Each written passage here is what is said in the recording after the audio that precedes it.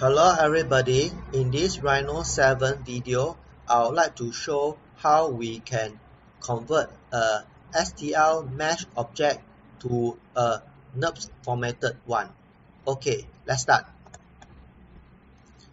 Now what I'm going to do is to import a STL mesh that was created elsewhere into Rhino.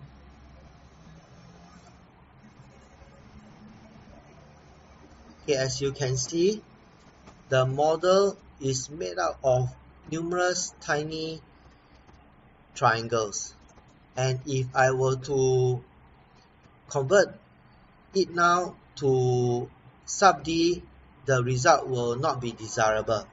This is because the resultant SubD will be made up of too many tiny pieces. Okay, so what is required now is to reduce the polygon count using a tool such as the Quadremesh. Okay, the Quadremesh is parked under the SubD tools and is this icon over here, and I'm going to demonstrate it now. Okay,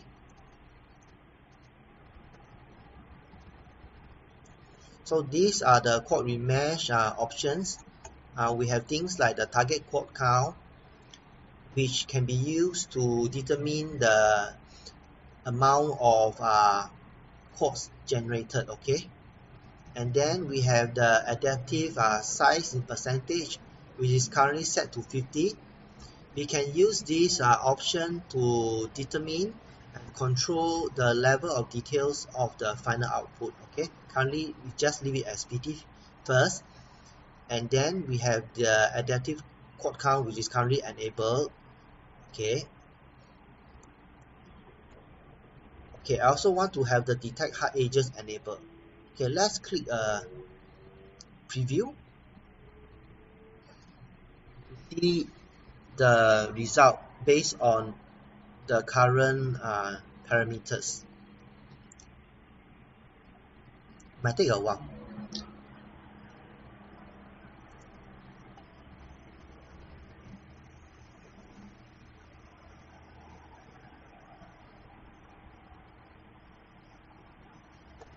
Okay, this is a preview, and as you can see, the topology is not exactly symmetrical about this region over here.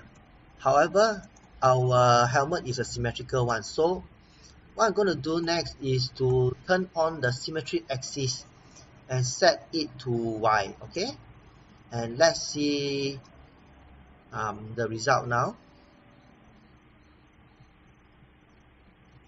Okay, you can see now that the topology is now symmetrical about the y-axis. Okay, which is what we want. Okay, so now I think I can turn on the convert to SubD for a better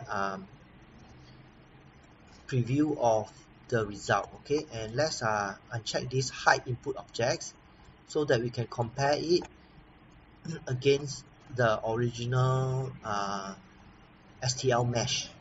Okay, and we can see that these regions are not aligning close to the original form. So what I'm going to do is I'm going to increase the adaptive size percentage to something like 90.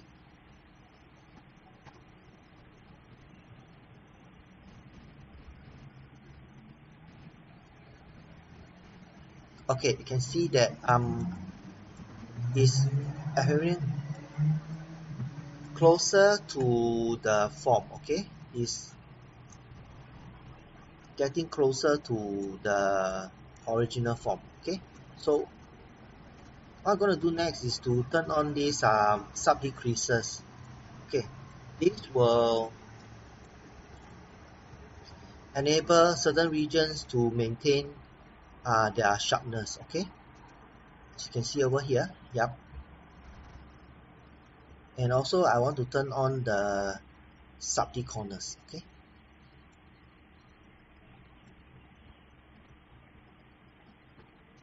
I'm going to click OK.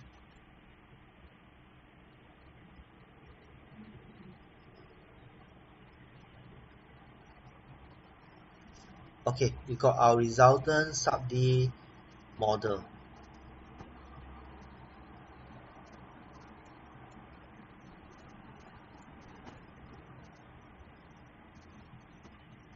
Okay, as you can see, the SubD model is actually generated pretty close and similar to the initial STL mesh one. Okay, now what we need to do is to convert the SubD to NURBS format. Okay, and we can do so by typing at the command prompt to NURBS. Okay, and then select the SubD object. I think I will want to delete the input objects. Okay, so I click yes, type enter.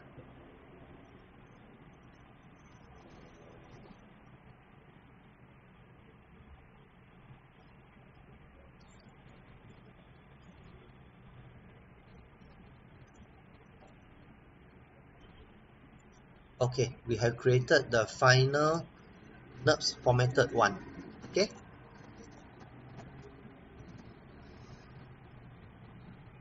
as you can see, this kind of work can be rather useful for processes such as reverse engineering of 3D scan data.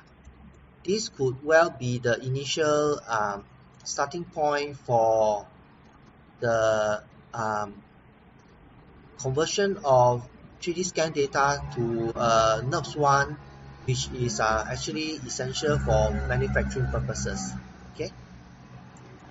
With that, I come to the end of this demo. Hope that's been useful. See you. Bye.